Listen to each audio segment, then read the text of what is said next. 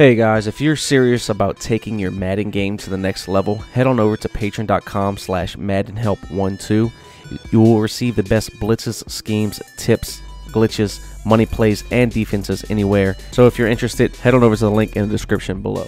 What's up guys, we're back today to show you how to get a big gain against cover 2 every single time, especially if they're in cloud flats or soft squats. If they're in hard flats, it's going to work every single time. But it's the comeback route. Now some comeback routes are different than others, but if we use the glitch to where we have 4 receiver routes on one side of the field, we can make that cloud flat or soft squat play man. And you see if we have a stock comeback route in, we can get the ball 20 yards down the field. And then you see if we hot route a comeback route, we can get 15 yards down the field. I have been using this a lot lately, especially if someone is playing cover 2 a lot and you don't have C routes built into a certain play. You can always hot route a comeback route because it's one of your hot route audibles. If you click L2, that's going to put your receiver on a comeback route.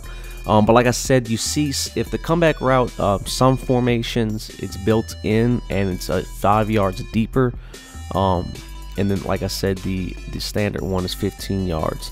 See here, even against a cover 3, if they do cloud flat coverages with a lot of people, they do that because cloud flats are pretty good this year.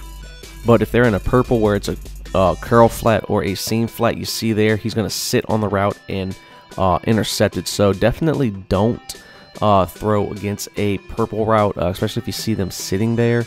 But if you know that they're playing a lot of cover 2, like I said, you can hot route this and just drive the ball down the field. It's going to force them to use it since we're glitching them into playing man-to-man.